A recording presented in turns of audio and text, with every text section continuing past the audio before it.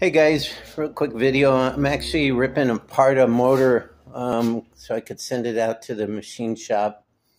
So I started, I think it had a blown head, it needed a valve job.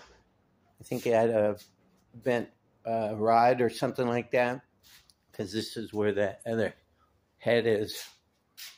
So there's the head with that one side, and it's already been removed. So I'm going to go ahead and rip apart, take that head off, and remove the crank. It's a 350 small block 4-bolt main. See, 4-bolt main, hard to come by. So that's what I'm going to do, and then I'll send the motor out to have a machine shop go through it and clean it all up and all that good stuff. Okay, talk to you later, guys. Hope everybody has a good day.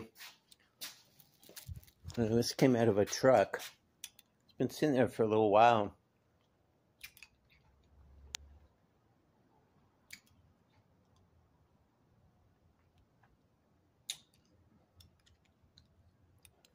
But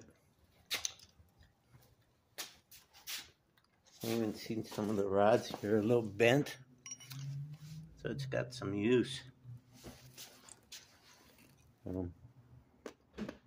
Okay guys, just a short little video. Came home from work a little early, so I figured I'd come out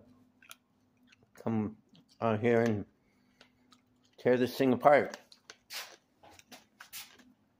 Okay guys, take care. We'll see y'all later. See ya!